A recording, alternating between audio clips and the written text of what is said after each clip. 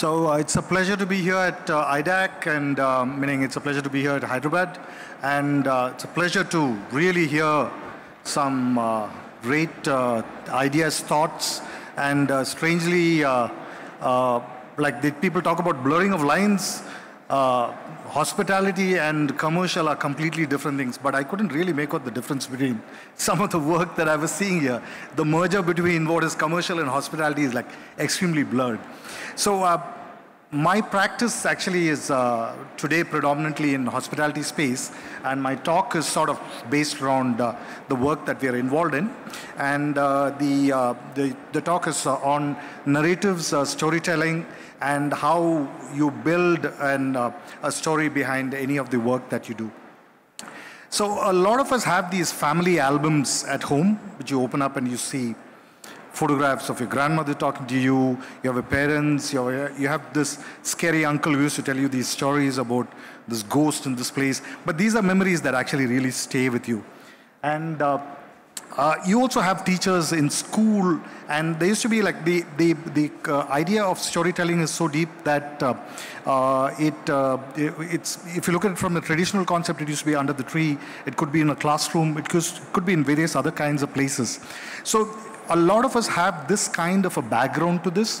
And eventually, at some point, you get past school, you get to probably college. I went to the Ahmedabad School of Architecture, and we had some really great teachers there. And Doshi and Kurlawarki were people whom I have actually had the opportunity of interacting with. And Doshi is a great storyteller in the sense there are a lot of jargon which is used in architecture, but these people were very easy speaking storytellers. Everything about what they spoke about was stories, little stories that made a lot of impact to what has happened with my practice, especially with Kurlawarki, and meaning tremendous man. So these are influences that have actually greatly influenced me. And Doshi was always very cryptic about what he spoke about.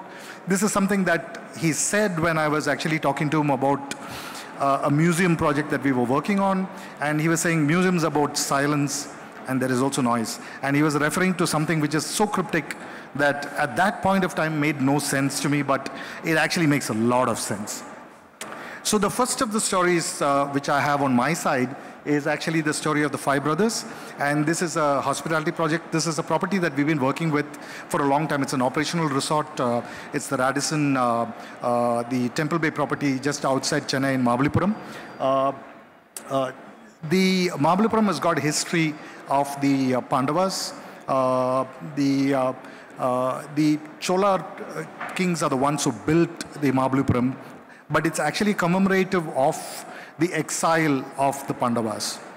We keep talking about the Panchrath, which is the 5 Raths which have been built in this thing, but we keep forgetting there's actually a 6th person in this, which is Draupadi. There were the 5 brothers and you had Draupadi. And this has got a big impact on Mahabalipuram, and this is like a story that we actually picked on when we moved on to working with the spaces itself.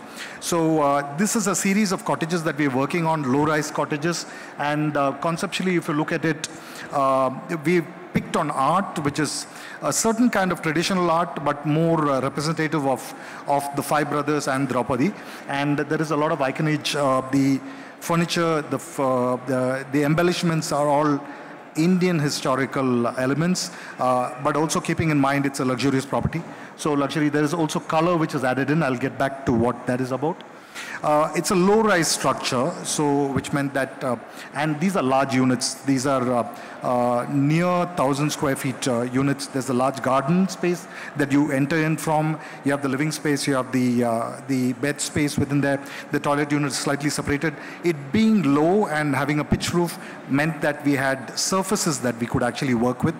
One surface actually is commemorative of the idea or the theme of the Pandavas there, and taking the cue from the 5 brothers, each room is representative of one of them, and Draupadi. So the color green was actually representative of Arjuna, is what we had actually interpreted it as. These are some views of what the cottage looks like. So that is the entrance portion. It's got an overtone of traditionality, certain iconage also which has been used, which is from the traditional context. These are images of the rooms within. You'll see that there is a green wall with large paintings in there. Each painting is representative of one of the Pandavas. So this is the Arjuna room, so which means that he takes center stage. It's a colored portraiture of his, with Draupadi also on that. So each of these rooms take a different color theme with this. And there is a lot of work with metal and soft furnishing which actually go in. That's the large wall with the paintings of the Pandavas. There is also iconage, which is actually sort of depictive of each one of the brothers, which is actually built in here. Moving on, the second story is about Madras Memories. This is the Radisson Airport property. It sits in it's actually, Chennai has got two cantonments. One is in Fort St. George, the other one is in the Pallavaram area, which is where this particular property is, and it's next to the airport. It being a cantonment area meant that the British had a lot of influence in this area, the East India Company, and that's a photograph of St. Thomas Mount from the 1900s, very sparsely populated. And so this particular project has got multi-layers. It's like stories that always have multiple layers which are built into this. This is a story about travel. It's about the British era, but in a modern context. But the other part to the story is also about the Wiley Klein story. Wiley Klein are these two Dutch and German photographers who came to India in the 1800s, late 1800s, stayed till around about the early 1900s, traveled extensively across India, photographing India and South India especially. Portraitures, they shot on glass plates. And the story goes that they left pre-World War because one of them was German, and the work got lost. And sometime in the 80s, when somebody was breaking down a house in Kodaikanal, they found this archive of around 3,000 plates, which is the photographs of the Wiley Klein collection. And a lot of them have been restored. These are 70-odd photographs of Chennai. And if you look at the dates, they are largely the early part of the 20th century. And these are all buildings which obviously exist even today. Really beautiful buildings, but to see them in the context of what it was in those days. So a lot of this has been actually used. So these rooms are called Madras Memories or the Wiley Klein rooms. So the way this has been used is that if you look at it, it's got an overtone of darker woods.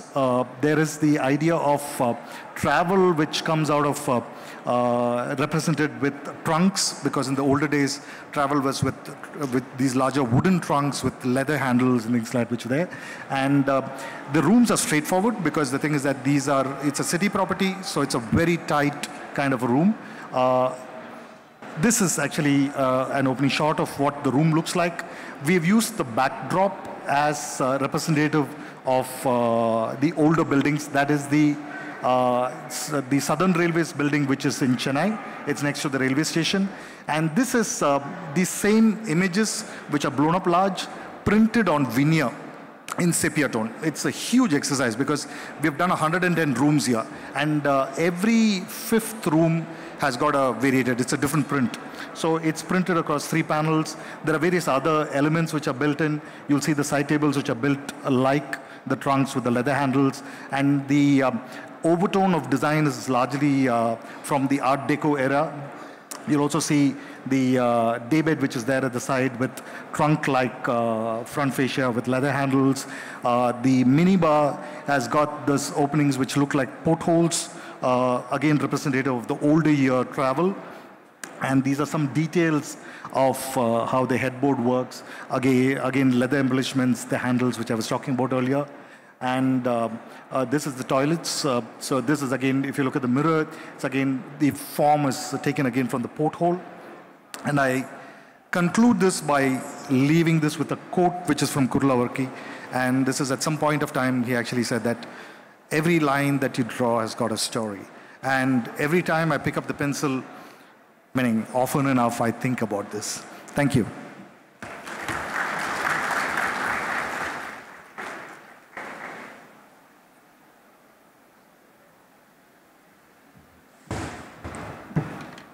Thank you so much, Mr. Sunil. You know, in the marketing jargons, we say that people connect with stories and stories sell. And this is a beautiful integration of how you connected stories into your work. In order to felicitate you, I would like to invite Mr. Amit Shah from CMC. Welcome, sir.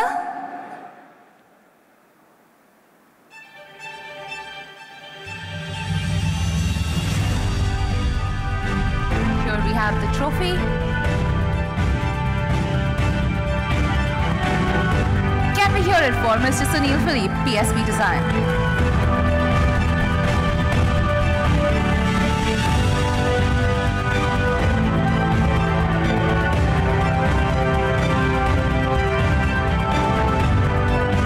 Thank you, gentlemen.